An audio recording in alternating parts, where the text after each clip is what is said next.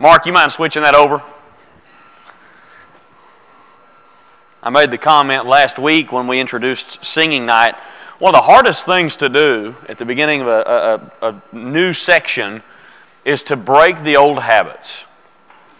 To quit saying, turn to Ephesians, anything, and to start saying, turn to something else. It's really difficult. But I practiced for the last several days so that when I got up before you tonight, I would be fully equipped to say, open your Bibles to Colossians. I'm joking. Colossians chapter 1, we're gonna work through some of this tonight. We'll get down through verse 8 of chapter 1. I'll make a few comments about the handout, which is still out there on the foyer, but I'll make some of those comments after we start with a word of prayer. So let's begin there, shall we? Father, we thank you for the blessings that you give to us. We thank you for our time of study tonight. We're excited to jump into another portion of your book, the book of Colossians. Help us to glean from it the things most appropriate and most necessary that we can better serve you. We can be a church that reflects you, that reflects your will in this world. That we can be individuals that are committed fully and completely to the cause of Christ. That we can glorify and exalt your holy name in a world that so desperately needs to know the truth, because the truth illuminates and the world is in darkness. Father, help us to be faithful to you and faithful to the text tonight.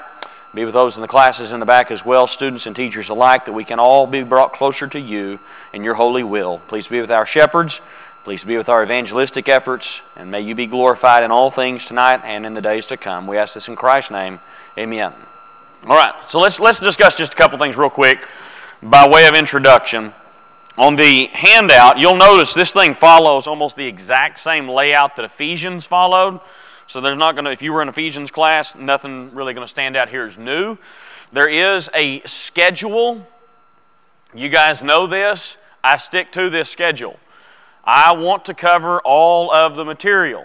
I do not like, and maybe it is my compulsive issues, we could talk about that in another lesson, but I do not like to leave off really, really good material. I don't want to get all the way through Philippians chapter 2.5 and leave off Philippians 3 and 4. So we will skip over a couple of things if we need to. We will shut down some comments if we need to. I'm going to keep us on schedule. I believe that's one of my main jobs in here, is to keep this, to glorify God, better understand the text, and make sure we're covering the text. So we're going to follow this schedule. You'll notice a couple of guys on here to teach. And apparently I grabbed an older handout with nobody's name on it. So anyways, be aware of that. You men that teach, be aware of that. You're teaching. You'll get us caught up. See, I'm going to drag us behind for a couple of classes and then give Larry a chapter and a half to teach in one class. You're welcome, Larry. All right. On the second page, Colossians chapter 1, there's less questions this class because there's less things I want to ask you this class. We're dividing this up, introduction and the first 8 verses. So I'm going to kind of run through some of the introduction stuff. Left you a little box there where you can jot some notes. Do not be afraid to ask questions, but not all questions need to be asked publicly. Okay? Good questions. Love good questions. And if you have good questions, you feel free to ask them, but sometimes good questions are asked better in private and not in public. So be ready to ask questions. Be ready to discuss the text. You guys that were in Ephesians last quarter, again, we're going to follow the same general plan. We're going to cover the questions on the handout. We're going to cover the text in detail. We're going to draw some applications. We're going to draw some applications tonight. And then if we have time, I'll leave some room for you to make some applications as well that stand out to you. Sound good? If it doesn't, you're in the wrong class. So, anyways, that's what we're going to do. Colossians chapter 1, verse 1. Paul, an apostle of Jesus Christ by the will of God, and Timothy, our brother. So I want to begin by just hitting some of the points that are on your handout. And I'm going to try to leave you a little time to jot down some notes. You know, honestly, you could do an entire class on introduction to any of these epistles and have time well spent. But since we've got 1 quarter to cover Colossians and Philippians, we're going to hit some of these things without necessarily digging into some of the what-ifs, the possibilities, and all that. The text says it was written by Paul. That's how he begins his epistle. Paul, an apostle of Jesus Christ. Well, we're going to accept that. Historically, that's the best evidence. Colossae is mentioned in verse 2.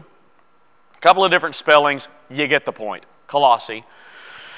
This is a city on the Lycus River Valley, 12 miles east of Laodicea. Recognize that congregation, I would hope. And 15 miles southeast of Hierapolis. Let me just kind of give you a little bit of a picture. Colossae was a pretty prosperous city about 100 years before Paul. By the time Paul writes, and I haven't told you when yet, it's going to whet your appetite here a little bit, but by the time Paul writes, this city's kind of on a decline. Because as you'll notice, you may not be able to see this, I hope that you can, but Laodicea and Hierapolis are right there close to one another. Those red lines are major routes, major Roman roads through Asia Minor. Well, as you'll notice, Laodicea is at a junction between two black lines, north and south routes, and a big old red line. See that? Well, guys, just like it happens today, what happens when you don't see that? Come on, okay? I'm colorblind and I can see it. So what happens today when major roads are built? Big cities end up where major roads intersect, don't they? Okay? What happened in the ancient world too? Especially Roman roads, because Roman roads carried not just enterprise, but Roman roads also carried all of the exports of the empire. And imports also carried the soldiers when they're making movements across the empire. So big roads means big cities. So the roads and the advancements of the roads, that little black dot, again, probably can't see it, that's okay. The little black dot is Colossae. It's just off of some of these roads, which means when these roads start getting built, Colossae, kind of like a lot of small towns in Texas in the last 70 years, declines. Okay, so Colossae is not near as big and nice and prosperous a city as it once was. That's not to say that it was a nothing. Let me just kind of show you these. I think this is really good to do, even though we do not have any account or any record of Paul ever going to the city of Colossae. I just kind of want you to see what's going on here. So you might not be able to see this. That's okay. Colossae is the black dot right beside whatever color Laodicea's dot is. What color is that, honey? Not even going to tell me, are you? Because you're so ashamed. Okay. Well, that's what happens when you marry a colorblind man. So Laodicea is the southeasternmost gold, green, yellow. Thank you, babe. Yellow dot. So Colossae is just right there beside it. This is the second missionary journey. You may remember the first missionary journey. Paul covers that South Galatian area. Okay? Derbe, Lystra, Iconium, Antioch, and Pisidia. Everybody kind of remember that? We covered it in the book of Acts when we studied that last year. So that was the first journey. This is the second journey. So the little red line that goes all through South Galatia, goes up into northern Asia, then across to Macedonia, south to Achaia, back across to Ephesus, and then down to Caesarea Maritima. That's the second journey. He does not stop in Colossae. Hope you noticed that. The third journey, and this may be a touch speculative, and this is the reason I think this is helpful. We have no account of him ever stopping in Colossae. But there is a possibility that he stopped there. We don't have Luke never in the book of Acts details or chronicles, okay, Paul stopped in at Hierapolis on Monday afternoon at 3 o'clock. And when he left there, we don't have details like that. There are sections of Acts where Luke is very detailed, but even in the most detailed sections, he doesn't tell us things like that. But Colossae is right there near a trade route that would have taken him right alongside there through Laodicea, instead of that random little red line that this picture has through the middle of Asia. But again, we just don't know. Nothing's ever said. We've got to just kind of work on the basis that he never went there. That's what we've got to kind of assume, because the biblical text never says he went there. I just kind of want to show you this. I think this is kind of helpful too. I'm almost positive those are yellow dots, because I'm pretty sure I clicked the word yellow, not the color, when I chose those. But that's basically the spread of the Roman Empire. And up in the top left, you see the yellow dot beside Rome. There's the capital city of the empire. And over here on the bottom, kind of the center of the screen to the right, that's approximately where Colossae is. This kind of gives you a little bit of perspective, because I haven't said it yet, but Paul is in Rome when he writes this. That's where he's writing this letter to. A congregation, we have no biblical record of him ever having been there, and it's halfway across the known world, on the eastern, almost the easternmost part of the Roman Empire. Roman Empire doesn't go much further to the east. It goes on around the Mediterranean, obviously over into modern Israel, into ancient Judea. But guys, it doesn't go much further than that. All right? And back to the west, it would go up into Great Britain, all the way across into Spain. Okay? So this kind of gives you a little bit of a geographical stamp. Never, ever, ever get to where you read these books divorced from the historical reality. Okay? Colossae was a real city. There are Christians that were really there. So when Paul writes to these Christians, he's writing to actual living, breathing people who were trying to be faithful to King Jesus in an incredibly oppressive and difficult world. Very similar to the world in which we live. The date, right there around the same time Ephesians was written. At the end, the tail end of his first Roman imprisonment, approximately 61 to 63 A.D., the reason we place it kind of in that ballpark is because that's about the most logical time. You get much later than that, there's got to be a second imprisonment in there somewhere, and then there's an execution around 66 or 67.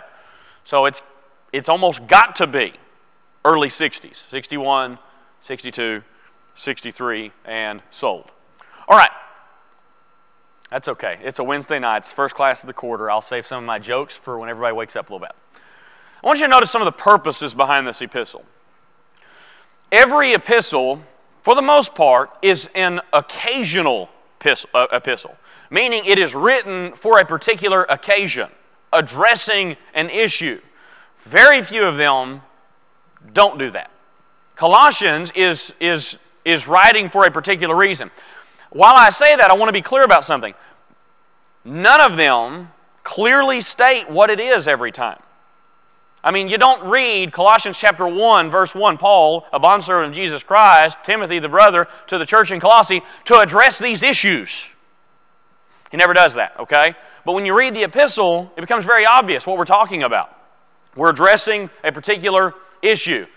So, no specific claim mentioned, but clearly encourages the audience to avoid false doctrine. I'm going to give you this, though. This is a specific type of false doctrine. We could discuss this in a lot of other circles. We're not going to spend time to discuss it here. But this is where the phrase, the Colossian heresy, comes in. A lot of debate about what all that actually meant, what all that entailed. I'm going to just encourage you, stick to the book. Stick to the book. Really fun to speculate about all sorts of stuff. But that's all it is, speculative. Okay? Stick to the book and what the book reveals. You guys know that I love to talk about this stuff. Oh, by the way, did everybody get those? Hold on. Okay, did everybody get that? Everybody good? Okay. All right, so I'm going to just kind of offer a few of these because the last thing I want to do is leave a topic and you get out there talking to somebody who's not a believer and they totally blindside you with arguments against the Bible. Okay? One of my old tried and true illustrations is, I don't want you to ever be in a situation where somebody goes, why is the Gospel of Thomas not in your New Testament? I don't ever want you to be in a situation where you go, I've never even heard of that. Okay? If you haven't heard of the Gospel of Thomas, you've listened to me for 3 years, shame on you. Okay? Because I have talked about it several times. So if you have never heard of it before, that's your fault. So, just like I've done with several of the other epistles, I want to mention a couple of these. There are a lot of scholars in the last 150 years that do not believe Paul wrote the book of Colossians. Okay? So the general statement from that mindset is, this was a student of Paul writing under his name. Now, we would call that plagiarism today. We would call that dishonest and things like that today. But in the ancient culture, that wasn't the way they viewed that. Generally, they viewed that as a sign of respect or admiration. Okay, so not oh, he's being dishonest and he's trying to persuade people. No, that's not how they viewed it. I say that just so you're aware of it. That is a pretty prevalent viewpoint among modern scholars, but not conservative scholars. Okay? There's still a lot of good evidence to believe that Paul wrote this epistle. I think that is what the evidence reveals. Paul wrote this epistle. But basically from the Enlightenment movement to modern textual criticism, there's a lot of these sorts of things that they begin to challenge and question because of that influence, okay? I mean, to me, that's kind of telling. Like, go back before 1850, nearly nobody questioned whether Paul wrote Colossians or not. But then, bring in some of the modern, postmodernism, Enlightenment era, and then all of a sudden, the popular thing to do among scholars was go, oh, Paul didn't actually write it. Okay? So just recognize some of the historical elements of that discussion. So maybe a student of Paul wrote it. The other viewpoint is a collection of students of Paul wrote it. Sometimes it'll be called the Pauline School of Thought wrote this epistle. Again, I don't think the evidence supports that, but I don't want you to ever be unaware of it. The date and provenance, obviously if Paul didn't write this epistle, then the date would be much later.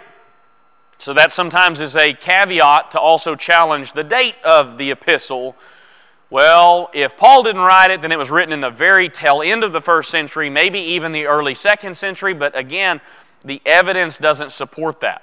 Okay, you go back and look at the way this epistle was mentioned in early Christian writing, the evidence is pretty strong for an early date, 61, 62, 63, sold, and a Pauline authorship, okay, or Pauline authorship. Provenance, where it was written from. Every now and then somebody will say, well, maybe it was written while he was in his Caesarean imprisonment, which is recorded in Acts, but that's probably too early.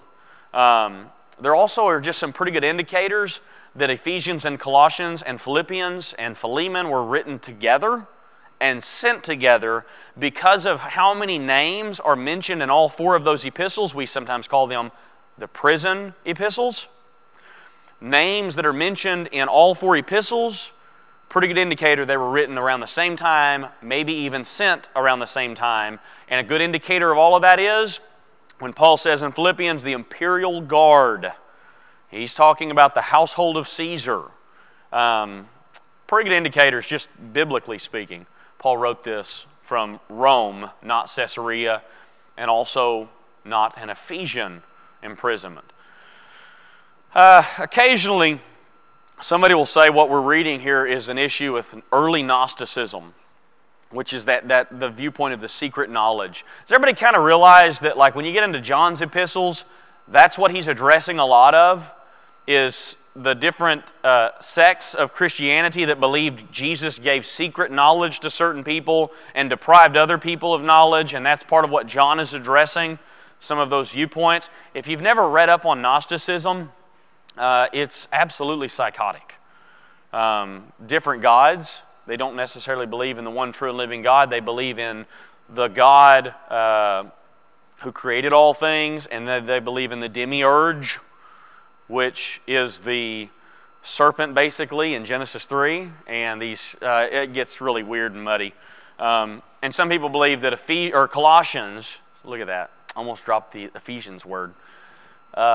Some people believe Colossians is written addressing some of that, but man, guys, how much better off would we be if we just looked at the text and said what the text is saying, and then really, really carefully determined my viewpoint should align with this text. Okay, let's not go off base beyond that. All right, we'll just always be better off if we'll go back to the text. I do think John's epistles are addressing some of that. I think Colossians is a little too early for some of that. Okay, and you're welcome to your wrong opinion if you'd like it that. All right, one other thing I want to mention.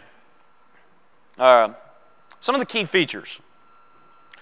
Some of these kind of go without saying, but I don't want to, I just can't stand to not mention them at least a little bit. The relation to Ephesians, that really can't be undervalued.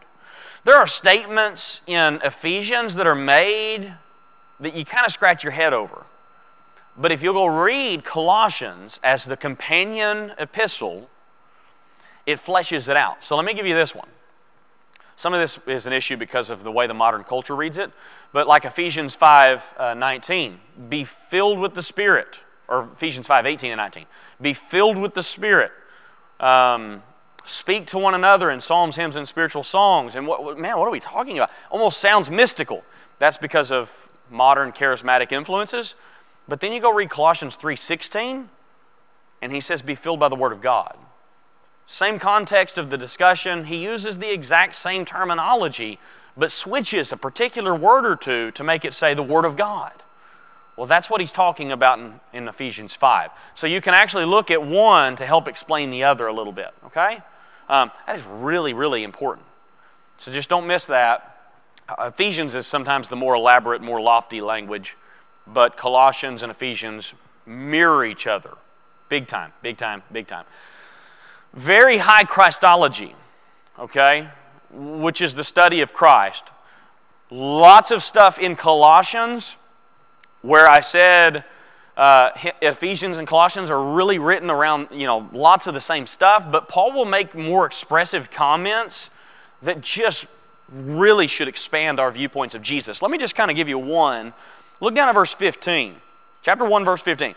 He is the image of the invisible God, the firstborn over all creation. Verse 16, for by Him all things were created that are in heaven and under earth, visible and invisible, whether thrones or dominions, principalities or powers. All things were created by Him and for Him. He is before all things, and in Him all things hold together. He is the head of the body, the church, who is the beginning, the firstborn from the dead, that in all things He may have the preeminence. Now I want you to appreciate, folks, he does not say that in Ephesians. But what does it reveal? A supremely high view of Jesus Christ. Okay? You go read John 1, you go read Hebrews 1, go read Genesis 1, you're going to get kind of some of the same stuff. And what Paul's saying is, Jesus was the creative force behind Genesis 1. Okay? We'll get into that when we need to in a little bit. There's a lot of attention given to the Jewish issues, mysticism and philosophy. You're going to see some of that language pop up in chapter 2. It is worth noting, and it does kind of explain a few things. There's a lot of discussion about cosmology and power. You guys that were in the Ephesians class last quarter, what did we notice? Ephesians was very concerned about the concept of power, weren't they? Because in Ephesians, you had a lot of the mystical arts, the temple of Artemis, Diana, all of the mysticism that went with that. Well, you got some of that same stuff going on in Colossians, but a little different twist on it. It's worth noting. But like Ephesians, you've got a very high view of the church, and you've got a lot of emphasis given to holy living. The basic outline. Paul likes to format things. He doesn't do this in every epistle, so okay, don't take this as a general statement applied to everything. But Paul likes, because of this, do that. Okay? So he'll section the first part of a whole body of material. Because of this, do that. Ephesians is a great example of that. Colossians does it to a lesser degree. Chapters 1 and 2, the significance of Christ. Chapters 3 and 4, our service for Christ. All right. I hate to skip over this, but we're going to have to skip over the... No, I think... Okay, we'll make it work. We'll make it work. Everybody have that? You have any of that you didn't get, you can see me after class. I'm not going to open it up for questions right now because we still have 8 verses to cover. Okay? So let's get into the text. Colossians 1, verse 1. Paul, an apostle of Jesus Christ by the will of God, and Timothy, our brother, to the saints and faithful brethren in Christ who are in Colossae, grace to you and peace from God our Father and the Lord Jesus Christ. We give thanks to the God and Father of our Lord Jesus Christ, praying always for you, since we heard of your faith in Christ Jesus and of your love for all the saints, because of the hope which is laid up for you in heaven, of which you heard before in the word of the truth of the gospel, which has come to you, as it has also in all the world, and is bringing forth fruit, as also among you since the day you heard and knew the grace of God in truth. As you also learned from Epaphras, our dear fellow servant, who is a faithful minister of Christ on your behalf, who also declared to us your love in the Spirit. All right, I want to work off of that text. I guess we'll go ahead and ask these 5 questions here. Who is with Paul at the time of writing? Timothy. Question number 2. What 2 things had Paul heard of them? Their faithfulness and their love. What does that suggest about their reputation? Had a good one. Yeah, that's pretty much it. Yeah, they had a good one. I want to say some stuff on that again. You know, we did that with Ephesians, but I'm going to mention some of that again in just a minute. Number 3. Why are they described like that in verse 4?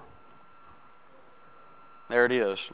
Verse 5 gives it away, doesn't it? Because of the hope. Question number 4. What had come to them, went into the world, and was bringing forth fruit? Say it again. Hope of heaven and salvation. The gospel. I like how we can say the same thing, use different phrases.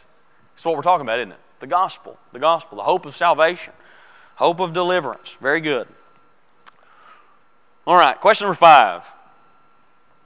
Explain minister of Christ on your behalf.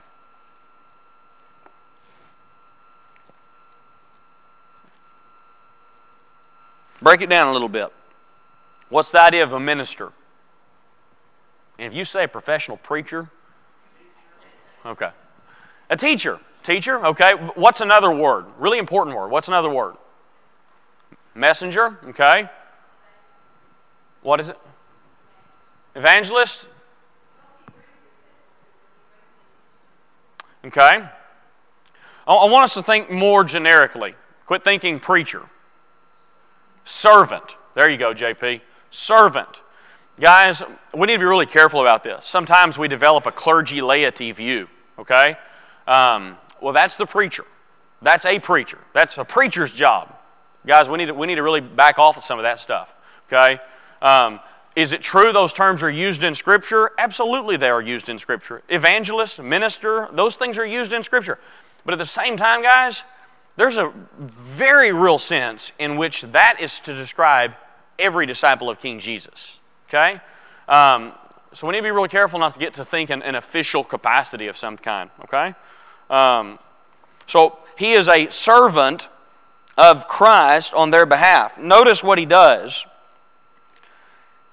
He is bringing the message. He brought it to them initially, but he's bringing more message to them. More of a message to them, okay? All right, we're going to work through that in just a second. Let's work through this text a little bit. We're not going to kind of work through it as deeply as we have some other stuff because we're going to try to save a little time, draw some applications. Verse 1. Paul, an apostle of Jesus Christ by the will of God. Paul starts a lot of epistles like this, doesn't he? When he makes a statement like this, guys, what he's doing is expressing his authority. He has the right to say things like this because he is an apostle, okay?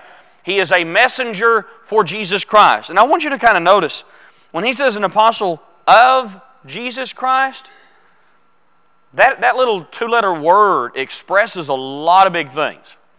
One of them is, it expresses ownership. Paul is an apostle who belongs to Jesus Christ. Okay? Kind of maybe see some flavors we should be thinking about for ourselves. We all belong to Jesus Christ. Okay?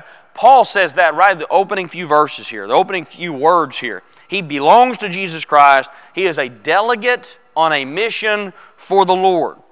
And here it is, by the will of God. Paul expresses something like that in a lot of places, doesn't he? You remember some of the challenges that Paul faced were people saying, "Oh, Paul, you're not a real apostle." What does Paul do on a lot of occasions? He defends his apostleship. If anybody's an apostle, I'm an apostle. Okay? He does that on a number of occasions because there were those going around preaching things against him. Maybe in the back of my mind, I'm just going to kind of think of Philippians chapter 1, because we're going to talk about that in a month and a half or so. That's some of the same stuff there. So Paul, really, when he gets an opportunity, he's going to just tuck this in. He's not an apostle because he wants to be. He's not an apostle. Allow me that for a second. He's not an apostle because some man has put him there. He is an apostle because he has devoted his life to King Jesus, to do King Jesus' will. He is where he is by the will of God. And then he tucks in Timothy. He says, our brother. Remember, Paul and Timothy were not actually brothers. But because of their bond in Jesus Christ, he could relay a familial term like this that expresses some degree of intimacy, of bond. I look at you. We do not share the same mother and father. And yet, I call you my sibling in the faith. Brother and sister in Christ. Notice that. In Christ. Because we are bound to our Father, our true Father, and Jesus Christ, our elder brother. Okay? He's going to hit on that again in just a second. Look at verse 2. To the saints and faithful brethren. The word saint, what's another way we would think about that? What does that mean? To be a saint. Does it mean you've been ratified by the church? No. Now, what is the idea of being expressed? If I were to say the word sanctified. Set apart, okay. Well, maybe, do you have a footnote in your Bible that says literally? The idea is holy ones. That's what saint means. Holy ones. If you don't have a Bible in your home that has some good footnotes that say some stuff like this, I would advise you to invest in one. Because a lot of good Bibles will say literally the term means holy ones. Remember that terminology, guys, because what was old Israel supposed to be? They were supposed to be the holy ones. They were supposed to be God's holy people. That's where we get all of those statements about holiness in the New Testament, because they're rooted in the Old Testament. They're rooted in Scripture. When Peter says to be holy as he is holy, he's quoting Leviticus 11, 44 and 45. When God calls them at Sinai, this is part of the requirements of following Him in Exodus 19 and 20. You're going to be like me. If you're going to keep following me and be my special people, then you're going to be a holy people. Okay? Set apart for His purposes. The idea that was expressed in the Old Testament is brought to reality in His New Covenant people, His New Testament people. What Israel failed to do, His New Covenant people fulfill through Jesus Christ. And I want you to notice that, guys. Look at verse 2 again. To the holy ones, to the saints, he says, and faithful brethren. No such thing as unfaithful, okay? You're in or you're out. I know we like that little gray area, but you're either fully committed to King Jesus or you're not, all right? So again, he says brethren, denotes familiarity, denotes commonality. We share our Father. We share each other. But then I want you to see this. In Christ. See that? To the saints and to the faithful brethren in Christ. He mentions that before he mentions Colossae. In Christ who are in Colossae. I want you to just kind of think about that for a second. We talk about it a lot in Ephesians because that's one of the biggest themes in Ephesians. In Christ. In fact, if you remember the handout said, in parentheses, we were going to talk about Ephesians for the third quarter at Northwest in 2023, and right below that it said, in Christ in parentheses. Because that's what Ephesians is about. Being in a relationship with Christ puts you in a relationship with other believers, and it is about a relationship. All right? That's kind of what he's talking about here. The spiritual relationship that they share with Christ is what binds them together, and it supersedes their relationship with geography. So they may be in Colossae, but even more importantly, they're in Christ. You see that? Just kind of observe that. It's not as big of a theme in Colossians, but it is still part of the Colossian discussion. Okay? We're in Christ, means we're in the family of God, means we are to be the holy ones, means we are to be faithful, means we are brethren. We need to be committed to who we are, committed to whose we are. Okay? Look at the last half of verse 2. Grace to you, peace from God our Father and the Lord Jesus Christ. Same kind of introduction he does every time. You know, we don't always appreciate some of the political overtones of statements like this. You may recall the political charge of the early 60s in the Roman Empire. The father of the nation was Caesar. Remember us talking about that with Ephesians class last quarter? The Lord to the Roman Empire was Nero. But when Paul writes his epistle, he does not draw a little section in the middle where it's like, you know, you can kind of swear your allegiance to both. No, he comes out pretty clear, guns a-blazing, man. I don't know if you ever saw the old Yosemite Sam. You know, he whoops out both pistols, just goes to firing. That's Paul, man. Paul is a rootin' tootin' gospel preacher. I don't think anybody has ever put those words together, but you're welcome. He says, God is our Father and the Lord Jesus Christ. It is not Caesar. It is not Nero. We serve a higher power. Okay? All right. Verses 3 through 8, we're going to have to just kind of hit some highlights here. So he thanks God, mentions has the Father again, mentions the Lord Jesus Christ again. Okay? He says, we thank God for you. We're praying always for you. Some of the same stuff he mentions in all the epistles. And I made this point with Ephesians, but man, it impresses me. How did Paul get anything done? You know, I recognize he didn't have Twittergram on his iPhone that distracted him from focusing on some spiritual things. But guys, all of these people he's praying for all the time, these are people he's never met. In the biblical record, okay, we're going to stick to the book here. In the biblical account, we have no record of Paul ever being in Colossae, but he says, I'm praying for you always. What did he do with his time? Well, I'm going to tell you, he prayed a lot.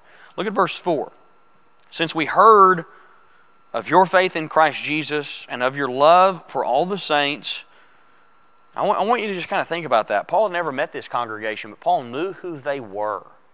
Paul had heard about them. Two components there. Their faith in Christ Jesus, which kind of reminds us of their loyalty to Christ. If we're talking about loyalty to the empire, loyalty to Father Caesar, loyalty to Lord Nero, no sir. Paul says, I've heard about your loyalty, and it ain't no Nero, it is King Jesus. That impressed Paul. That same conviction should impress us too. But notice, it's not just about their devotion to King Jesus, it's their devotion to each other and your love for all the brethren. Paul likes that. You know why Paul likes that? Because he saw it exemplified in Jesus Christ, and he was acting it out himself. Why is he praying for these brethren? Because he loves them. Okay? Committed to the family. Look at verse 5. Man, just lots of stuff I'd love to say here. By the word, he mentions the word saints again. So for all the holy ones at the end of verse 4. Look at verse 5. Here's part of why their reputation precedes them. Because of the hope which is laid up for you in heaven. I want you to notice now, we're talking about being in Christ. Now we're talking about the heavenly realm. These are people in Colossae. And yet their hope is in heaven. You see that? Be just like people writing to the Northwest Church in Beaumont, to you folks in Beaumont, whose hope is really in heaven. Man, that ought to describe us, guys. That's part of why Paul's so impressed by them. He says, you've heard before the word of the truth of the gospel, verse 6, which has come to you as it has in all the world. The gospel was going places. Places Paul had never even been. Probably this is a reference back to Acts 19, the 2 years Paul spent in the school of Tyrannus, where he was preaching the gospel and the word was going out through all of Asia. Okay, Acts 19, verse 10. That's probably where the church in Colossae began, and that's probably some of the references here. Part of where they've heard the gospel is verse 7, Epaphras. Epaphras was mentioned in the Ephesian letter. He'll be mentioned again a couple of other times. He's a faithful servant, a fellow servant, faithful minister, and boy, lots we could say there, but we're just not going to get to it. Be an Epaphras, okay? I want to say that. I'm going to say it, okay? Be an Epaphras. Faithful minister, that's servant, fellow servant. That's the way Paul viewed this man because that's the way this man lived. Lots of people, guys, we share the pew with, but we don't actually share convictions with. Okay? So we need to find our people. We need to encourage our people. All right, I'm going to throw these to you real quick. And I'm just going to hit a couple of the high ones here, because I know that was the second bell. God's people are called holy ones. We need to see ourselves as a continuation of the Old Testament story. We are to be holy ones today. Okay? No room for unholiness. We need to be holy. Number two, we need to pray even for brethren we don't know. We do a good job of that here, by the way, for the most part. You know, we have a big old hurricane hit Florida somewhere, and we're praying for folks we never even met. Well, we need to keep doing things like that, guys, because that's part of the biblical count. Number three, just ponder this. Do you have a reputation for faith and love? I know we're talking about a congregation here, but congregations are composed of individuals. All right? Does that describe you? And if it doesn't, man, that's something we need to work on, guys. I'll tell you right now, you know, if you're a member of a congregation, you always appreciate this.